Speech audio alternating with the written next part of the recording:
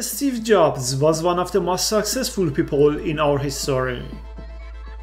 Not only because he was the founder of Apple, but he is also the father of modern technology. In 1984, we introduced the Macintosh. It didn't just change Apple, it changed the whole computer industry. But there is a mysterious point in his life when he became full of new ideas and founded Apple.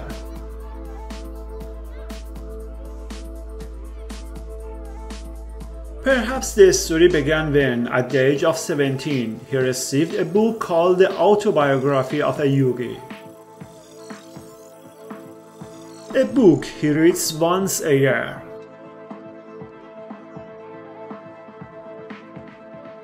Steve Jobs surprised the world day by day with new ideas. An iPod, a phone, and an internet communicator. An iPod, a phone. Are you getting it? These are not three separate devices. This is one device. And we are calling it iPhone. Today, he was the one who started the microcomputer revolution. Until he took the last breath of his life at the height of his success. But at his memorial service, a gift was given to attendees of his behalf. In fact, this was his last gift to his fans and people.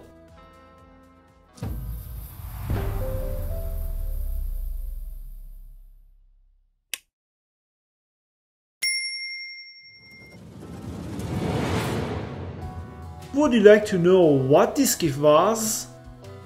This gift was nothing but the book of Autobiography of a Yogi.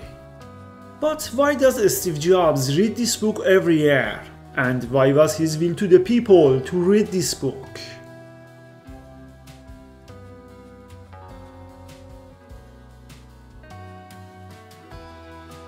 In the presence of Indian Prime Minister Narendra Modi, Mark Zuckerberg said when his company was being destroyed, Steve Jobs offered him to travel to India and visit a particular temple.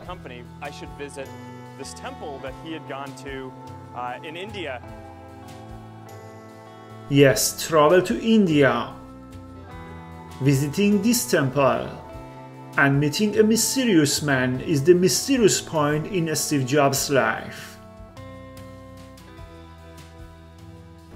Steve was studying at Reed College in Portland in 1973, at the age of 19, when he suddenly left the university and traveled to India with his friend Daniel Kottke to seek inspiration and enlightenment.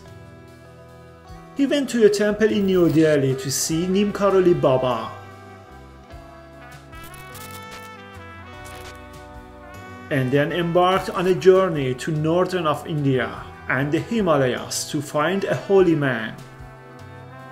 Finally, after 4 months, he returned to the United States with a shaved head and started Apple Computer.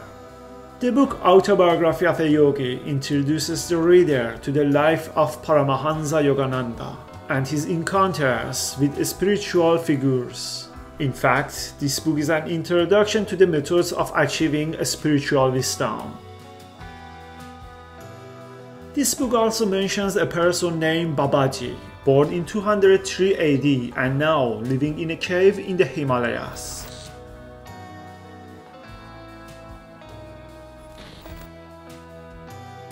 Yes, according to this book, Babaji has lived in the remote Himalayas of India for at least hundreds of years, seen only by small numbers of his students and others in person, and Steve Jobs is undoubtedly one of them, because the person Steve and his friend were going to visit in Delhi was none other than the Babaji's close student, and they knew that he had recently left his mortal body inside this temple in Delhi.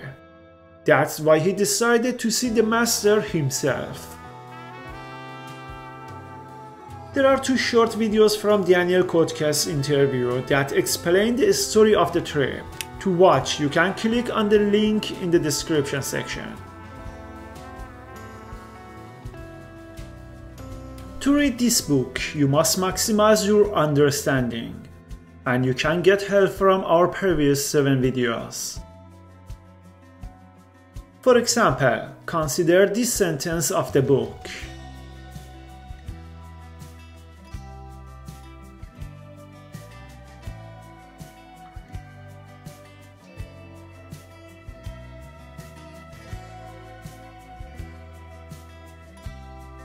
In the Matrix video, we saw that human is made up of a physical body, brain, and aura of energy, which we call the soul.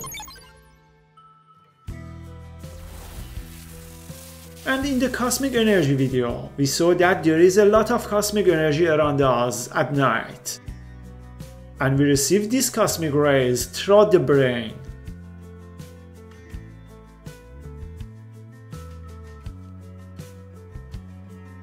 That if you are awake at the properties hour and follow the tips mentioned in the video The Eye of Providence, you can change not only your tomorrow, but also your future.